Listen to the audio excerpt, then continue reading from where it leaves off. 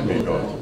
Minister FASHOLA gave this charge while addressing the newly inaugurated 9-man team of the Surveyors Council of Nigeria, SURCON. He enumerates the benefits for such collaboration. The police will benefit from it, the civil defense will benefit from it, weather forecasts and weather predictions will benefit from it, agriculture will benefit from it, our internal transport and land transport and rail transport will benefit from it.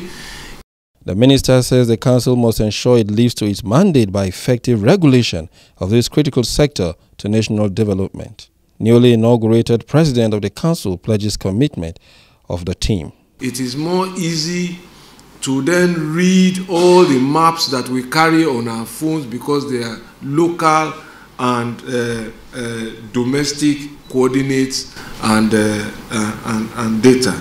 This present team will not create problem for this administration, but we will solve the quote-unquote problems that are on the ground by the grace of God. FASHOLA notes that the digital age offers a lot of opportunities to the surveyor, as it does or presents some challenges as well. But solution, he maintains, is why the team has been inaugurated and the nation expects results. Osaitin Osadibame, Core TV News, Abuja.